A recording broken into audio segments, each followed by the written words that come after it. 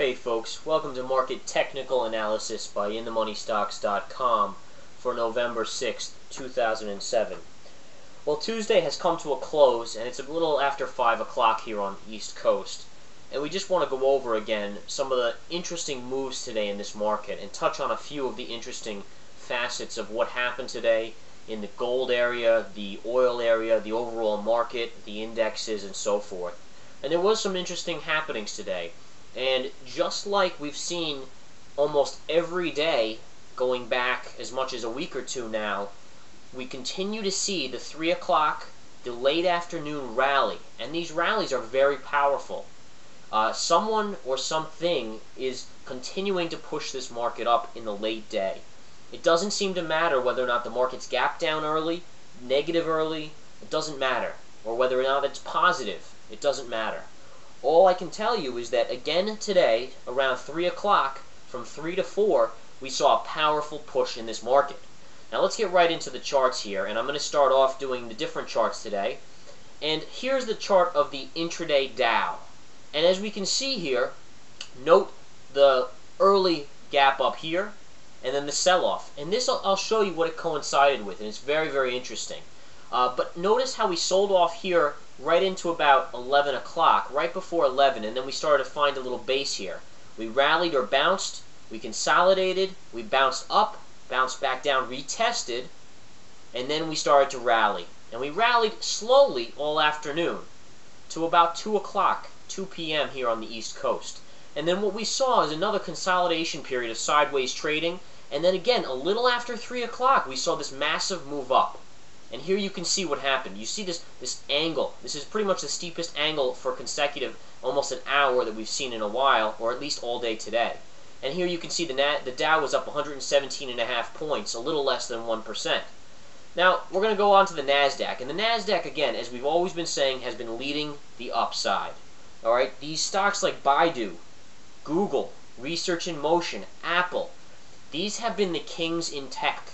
And these large cap tech continue to have lots of money flow. And again, you can see the gap up here, the sell-off, the small bounce, and then the hard sell-off. And this sell-off basically took us down here a little bit to the point where the NASDAQ was negative. And it looked like maybe the NASDAQ was going to go negative today, and this coincided, and I'll show you the chart in a minute here, but this coincided with a hard sell-off in BIDU, B-I-D-U.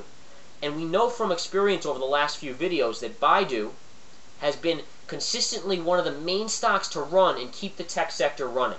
Not only is it a Chinese play, and the Chinese market's been very hot, obviously, over the last few months, but it's also a major tech player like Google. And in my opinion, even though Cramer changed the 4 horsemen to 3 horsemen, I basically put BIDU back in here to make it 4 horsemen again, substituting for Amazon.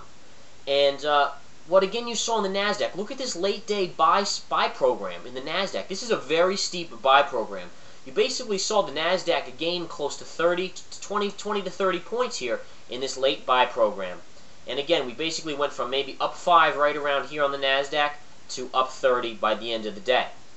Moving on. Here's the 5-day, and this is the 5-day, so you're looking not at 1 day anymore, but I want to show the bigger picture to give us all an idea of what's been going on, the 5-day S&P. And here you can see we were trading up here, we gapped down, and we showed this yesterday on the Dow, I believe. But then again today, here's today, we retested this low here, we filled this gap. Keep in mind, you always want to fill those gaps. You fill those gaps, and you got to feel confident that you're going to have a move up after you fill that gap. And that's exactly what happened here. And I just want to point back to the day on November 5th, Monday, and notice this, alright? We basically had this move up here, but we never filled this gap. Look at this gap here, on the gap down. And then what happened late in the day? We spiked up, and look at that, filling the gap right there to this point, and then we could sell off. So usually once you fill a gap, you see a reversal back down. Okay? And that's exactly what we saw here. We filled the gap, but then you went the opposite way. You always go the opposite way of the gap. So if you have to push up to fill the gap, you fill the gap, you sell off, and vice versa here. And we see here, once we filled the gap to the downside, then we rallied back up. Okay, moving on here. Here's the daily chart of the Dow, and we see the Dow being a lot weaker than the NASDAQ. It's just the way it's been. The Dow and the S&P have been much weaker, and I've been pointing that out. And what we can see here is a little sell-off here. This was the big sell-off here, the rally, the sell-off the other day for about 360 points, and now we're consolidating. Yes, we pushed up here on today, but we didn't get above the 50 moving average, which is the blue line right here. And that's going to be a key note to watch and continue to watch. Okay? If we get above that, then we're going to have the 20 moving average right here to test, and that'll be more resistance.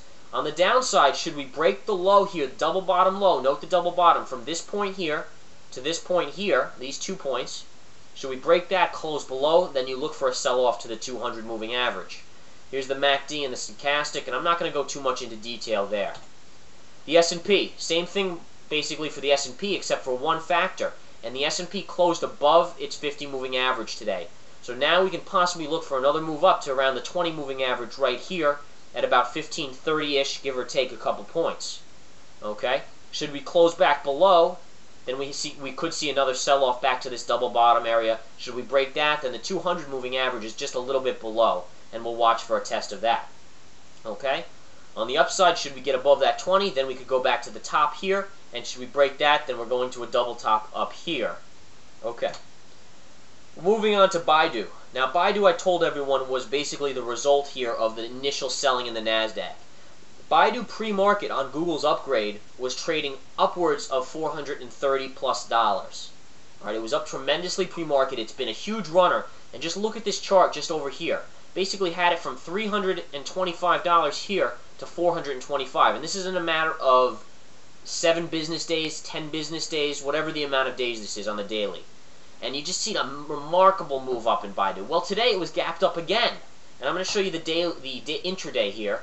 And here's the gap up right near 430. In pre-market, it was trading even higher. And then all of a sudden, come a little after 10 o'clock, there was a steep sell-off in BIDU.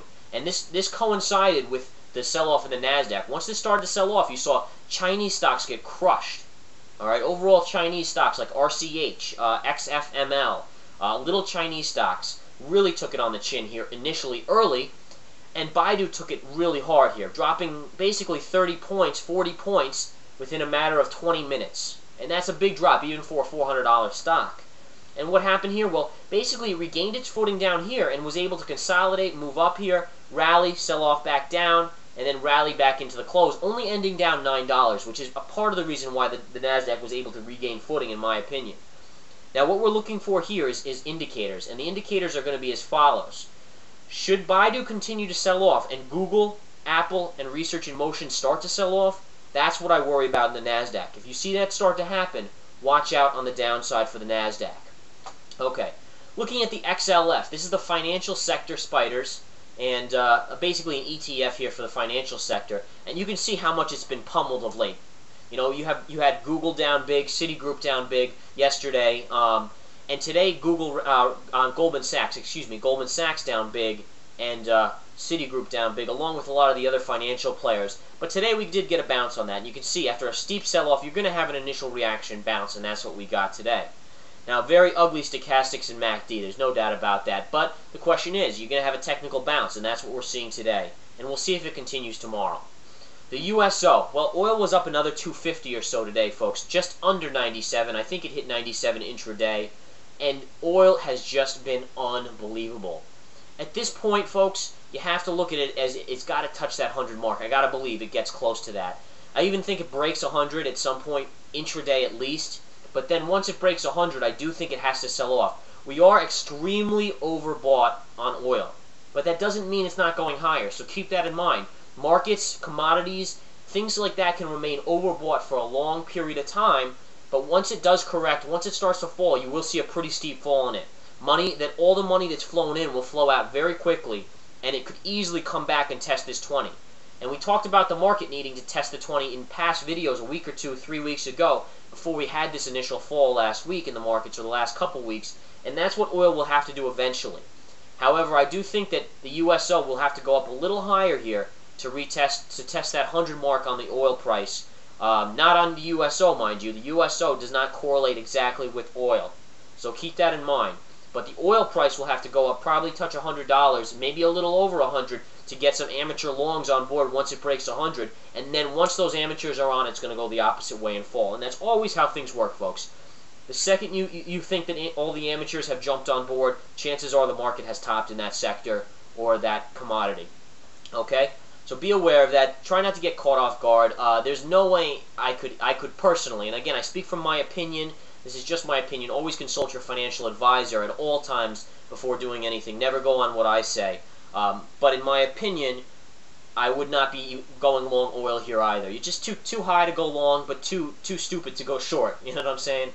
It's just too stupid to go short at this point. You got to wait for the candles and the technicals to tell you to go short before you can. The OIH. Now this is interesting. The OIH is the services holders. Okay, now this should, normally you'd think this coincides with oil because as oil moves up, these plays should move up. But we are seeing this lagging here, and this is showing that the cost of oil now is becoming a hazard to some of these companies. Alright, and therefore it's not exactly, it does not look like the USO chart, even though it does relate to oil. Lastly, the gold chart, again, just a monster move in gold, tremendous. Everyone, come join the Swing Trade Alerts, come join the chat room, it's wonderful, have a wonderful day, we'll talk to you tomorrow.